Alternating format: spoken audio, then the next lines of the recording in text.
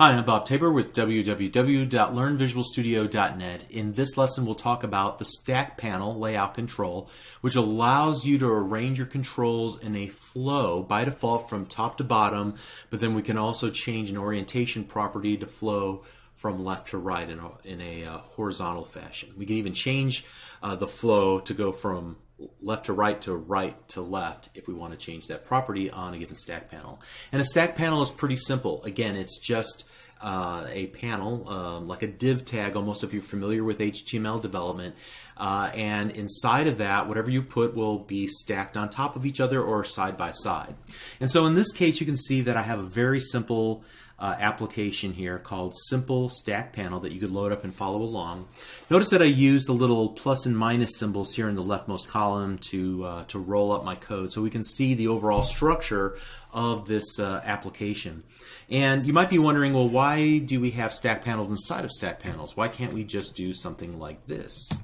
Well, you'll see that we get the blue squiggly line. If I hover over the second stack panel, we get the familiar exception that the property content is set more than once. So a page only has a content property. It does not have a children property collection.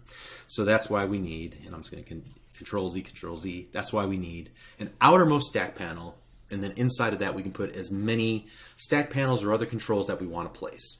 So inside of this first stack panel, notice that I have 3 text blocks that are stacked on top of each other. Notice they take up the full width because we haven't specified a width. And by default, they're arranged in a vertical fashion. The item at the top will be the first item stacked. The item at the bottom will be the last item stacked. Okay, so it's done in order. Furthermore, underneath that third text block, we have a second stack panel. We've set its orientation horizontal. So it's going to represent, I guess you could call it, another row that's stacked beneath. And then inside of that, we're stacking things in a horizontal fashion. So the leftmost stacked item is a text block that has the word fourth in it. The next item that's stacked next to it is a text box, and then the next item is a button that with the content sixth in it. You can see the effect that we get. So we can almost achieve anything that we want to if we're using the stack panel wisely. And as I'll say at the very end of this lesson, I tend to use the stack panel actually more than I use the grid. I think that it allows me to get the design that I want, and it gives me the flow that I want, regardless of the size of the device that we're actually running on. You can also see that I've got a stack panel defined beneath it with a simple rectangle. And the only thing I wanted to illustrate here was that we can set the height of the stack panel, and yet items inside of the stack panel can have their own height independent of the parent. If we were to remove this height, notice what happens. Essentially the height of the stack panel is set to auto. If we were to try to set it to star, it wouldn't work, but we can set it to a numerical pixel, or we can just leave it at default, which is auto. Let me go ahead and Control Z on that, and then save this. And then let's open up a more intricate example here that I've created called Complex Stack Panel.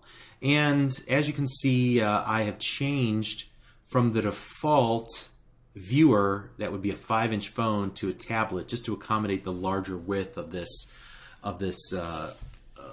design that I created. And notice also, and take a few moments here just to kind of line up what you see inside of here with the code, because we have stack panels inside of stack panels inside of stack panels, and it can get confusing.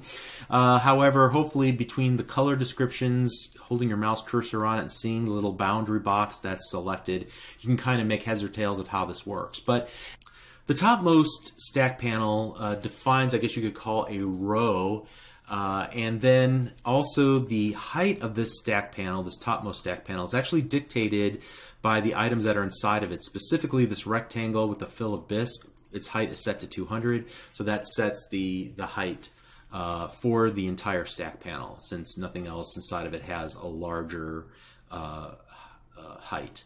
Also, you'll notice that I set the vertical alignment of this topmost stack panel, and the reason I did that, because if you change that, it will now get moved to the middle of this grid cell, and that's just the difference in how grids work and stack panels work, and we'll see an issue with this at the very end of this lesson.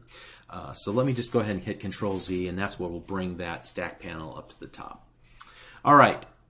Since we're stacking horizontally here, I've added a stack panel that will be positioned right next to the right of that bisque color rectangle, and it will arrange items now in a vertical fashion. So inside of that stack panel, you can see that I create two other stack panels that are oriented horizontally.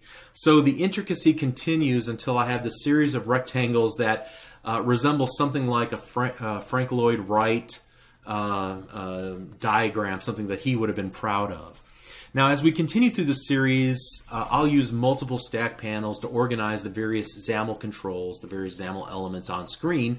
And I've actually grown to the point where I prefer the flexibility of the stack panel to the rigid nature of the grid. And I guess that's just a personal preference, but I find that I can usually get what I'm after using stack panels and margins. All right.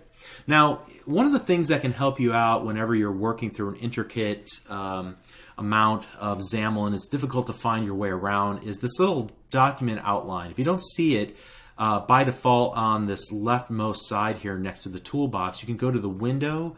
Actually, it's in the View menu. And if you go to Other Windows, you can see it is here, Document Outline. All right. So what you can do with this is just kind of make selections inside of this document outline, and it shows you kind of the hierarchy of items. We would call this a tree, a visual tree. And so by selecting each of the items, we get the little boundary box selection around it. Furthermore, it's kind of convenient whenever you want to make changes in the properties window and it's difficult to find the exact item that you're looking for just by clicking around.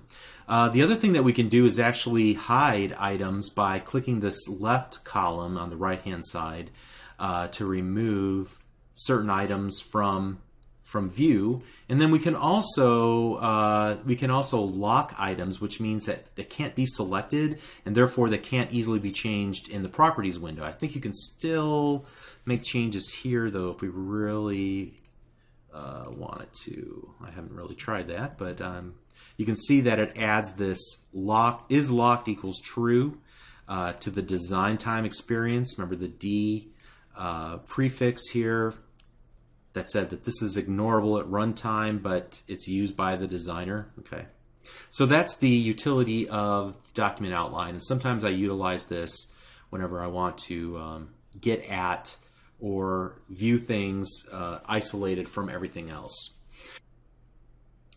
Okay, so this last example I hope will illustrate a little gotcha and will help us to have a better understanding of the difference between grids and stack panels, and something that you need to watch out for and completely understand.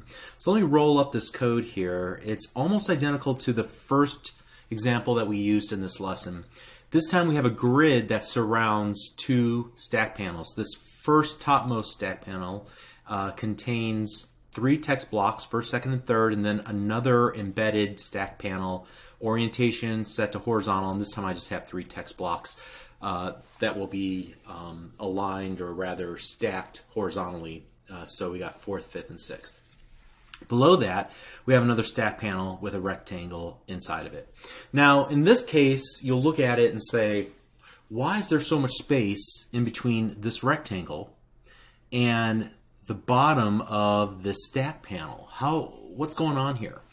And you might think, well, maybe what I could do is set the vertical alignment here equal top, and maybe that will help things out. And you're like, wait, I lost my first stack panel. You didn't lose it, actually. It's sitting behind the second stack panel, the one with the red rectangle. And so there's 3 things going on here at the same time, and this will hopefully help you to understand the difference between grids and stack panels. So some controls, like image and rectangle controls that set themselves inside of a grid cell, will be set to 100 width and 100 height by default. So that's also true of stack panels. When you put a stack panel inside of a grid cell, in this case the default grid cell, cell 0 or row 0, column 0, then the two stack panels are essentially, well, the first stack panel has set itself to 100 height and 100 width. Now the second stack panel has set itself to 200 height. But the second thing that you need to understand that by default the content in a cell of a grid will be vertically and horizontally centered. So we have the second stack panel, and let's remove the vertical alignment. The default here would be center.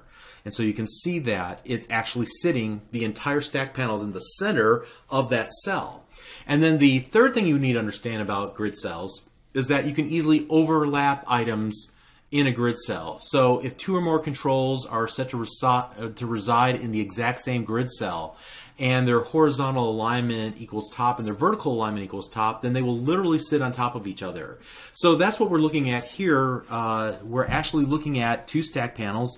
This first stack panel takes up the entire length, and the items inside of it, however, are aligned to the top of that stack panel, but the stack panel itself takes up the whole frame. And then the second stack panel is set into the middle of that cell, but it's only 200 tall. However, whenever we change the vertical alignment and now we move that up to the very top of that single cell inside the grid, that's when we overlapped. So just want you to understand that about grids and about stack panels, that stack panels will never ever allow you to put two of them on top of each other where you can't see the one that's kind of underneath it, whereas grid cells will absolutely allow you to do that. Okay, so there's a couple of different ways that we could rectify this. The easiest one is just to use stack panels as the outermost container here in this particular layout. However, you could also create two rows instead of just one row and put this first stack panel in the top row, put the second stack panel in the bottom row, and that'll ensure that they don't overlap. You could also set the stack panels, you could set its vertical alignment to the top, but then use a margin to push it down. That seems a little more fragile. I don't know if I like that idea. But there's a couple of different ways to still make this work, even though you're working with a grid. But ideally, you'd probably switch to just using stack panels. In fact, like I said a few moments ago, I typically use the stack panel just about for everything. I don't use grids as much as I used to, except to give the page an overall structure. And with everything else, I try to use stack panels. And so there is this special technique, however, that I learned when we talk about adaptive triggers and adaptive layout that utilizes grids to adapt from a desktop to a mobile layout that wouldn't be possible with the stack panel. So it still does have its usage. I just prefer in most cases to stick with the stack panel. Okay, so that's all that I have to say about stack panel. Hopefully that was helpful for you to understand it and how it's different from the grid. The next thing I think we need to do is step back for just a moment and review everything we've talked about up to this point, create a little cheat sheet or start that process that we'll utilize throughout the rest of the series of lessons. And then I want to give you an assignment and force you to write some code and cement these ideas that we've covered up to now inside your mind. And I'll give you the solution. We'll talk about all that in just a video or two from now. So let's start in the very next lesson with some review. See you there. Thanks.